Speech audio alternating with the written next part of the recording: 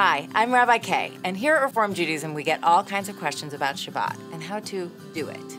These are the things that you're going to need for Shabbat. You will need a tzedakah box, you will need candlesticks with candles in it, a kiddush cup with wine or juice in it, and challah with a cloth to cover it. So the first thing that we do for Shabbat is to put some money in a tzedakah box. And tzedakah is our practice of giving money to those who are in need. We think it's a nice way to start Shabbos by giving some tzedakah. The second thing that we do is we light Shabbat candles. And after we light the candles, we bring our hands to our eyes 3 times, cover our eyes, and say the blessing.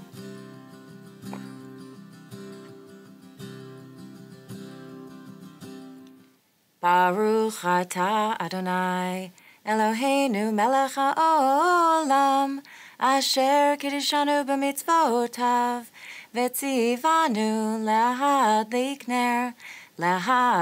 ner shel Shabbat. And as we uncover our eyes, Shabbat has begun. The next thing that we do is we say kiddush, which is the blessing over the fruit of the vine or the wine or grape juice that you have. And it's always good to have a prayer book with you so that you're sure that you're saying the words with intentionality. You're going to elevate your cup of wine or your grape juice, and there are 2 versions of kiddush. One is longer, one is shorter. So for now, we're going to use the shorter version for the sake of brevity. But if you look right here, you'll see a link, and if you go to that link, you can find the language and the words and the audio of the longer version as well. So raise our kiddush cup, and we say, Baruch atah Adonai, Eloheinu melech haolam, borei peri hagafen.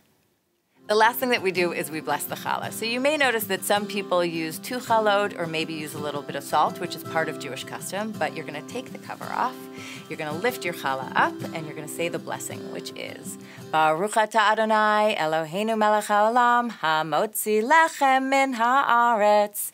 And then lots of people will say B'tei Avon at the end. Now, some families are cutting families, some families are tearing families. It's kind of up to you to figure out what you want to be. And then we say Shabbat Shalom.